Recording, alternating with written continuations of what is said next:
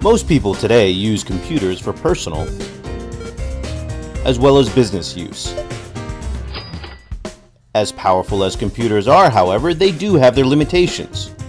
Most notably, their lack of ability to reason as humans do.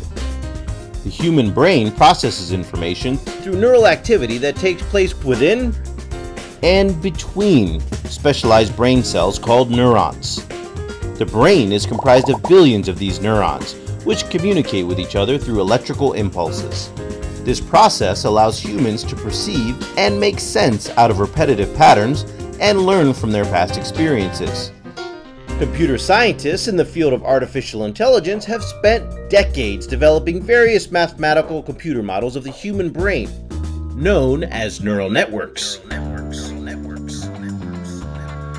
Neural networks can be utilized to process large amounts of financial market data involving literally hundreds or thousands of global markets.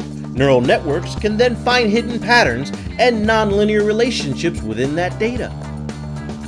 This capability allows neural networks to make accurate forecasts of future market behavior based on these repetitive patterns. Using sophisticated mathematical algorithms, neural networks implement an iterative learning process in which connection weights and transfer functions between layers of neurons allow the neural networks to work their magic. One such algorithm that's been applied very successfully in financial market analysis is known as backpropagation. Starting with random weights, the results of early learning iterations have relatively large errors.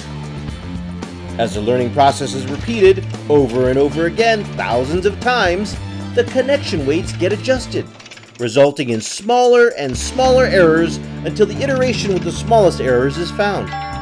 Through this repetitive process, neural networks forecast what is likely to happen in the markets in the near future with relatively high degree of predictive accuracy. This gives their users a decided advantage over other traders who still rely on simplistic approaches to technical analysis, such as lagging technical indicators, which offer little to no predictive value.